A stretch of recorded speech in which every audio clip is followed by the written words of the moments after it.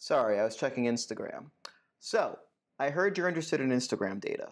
If so, I'm going to teach you how to get raw data from Instagram in this video, just like this. If you're technical, you probably started looking for an official Instagram API that you could use with a token or with your own account to get data publicly available, sort of like how Twitter has a really nice API that lets you get public data. So you've probably Googled around and came across this webpage that shows you, hey, guess what? This used to be an API thing and now it's no longer a thing. Instagram pulled this old API right around the Cambridge Analytica scandal time. Must have just been a coincidence. And they direct you to a new API, which, if you follow the link, is only for businesses and barely lets you get any public data from the platform.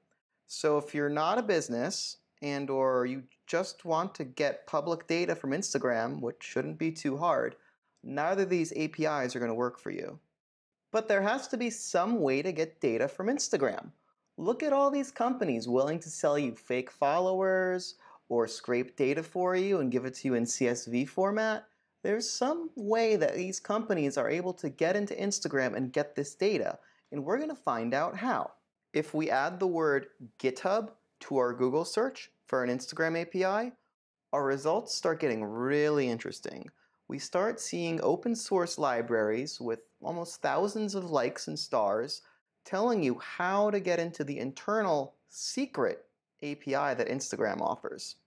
When you download the Instagram app to your phone, the app has instructions to use the public internet to send and receive data to and from Instagram, getting data back and forth to show you on the app.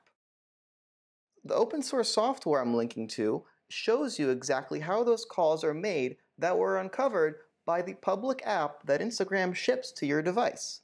The app that uses the bandwidth that you have to pay for at the end of every month.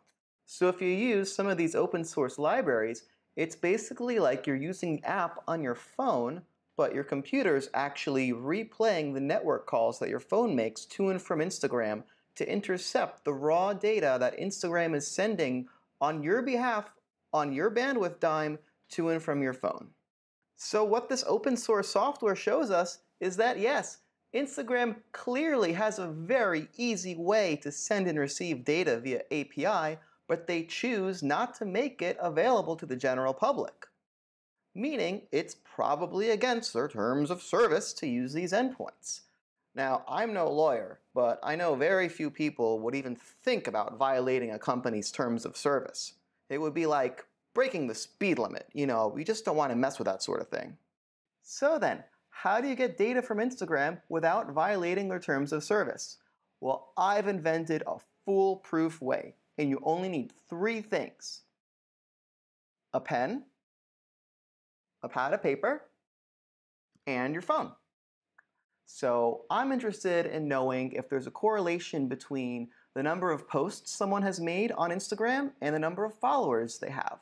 So I'm going to go to the Explore tab here, and I'm going to look at each post one by one, and I'm going to look at the author, and I'm going to write down the number of posts, 533, and how many followers they have, 2297.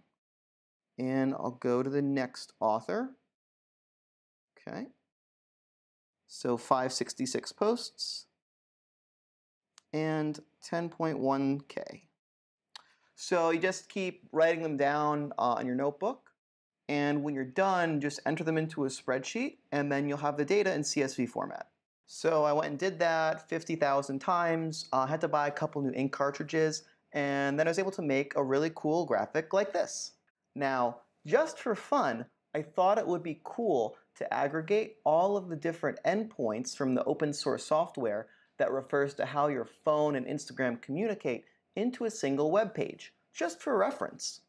So it's right over here. I have a link to it below. This page also has links to the open source software and some of the other links and topics we talked about. But it's a real shame that these URLs aren't official API URLs.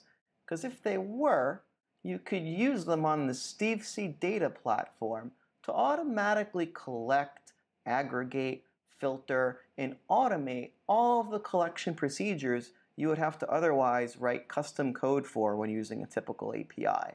You could process literally millions of followers and posts and get all sorts of contact details without knowing any code and just hitting a few buttons. So, what other data would you hypothetically like to see from a theoretical Instagram API if one were officially available? Let me know in the comments below. In the meantime, I'm going to get back to my Instagram data collection. I've got a lot more posts to go through. Okay, 382, 187.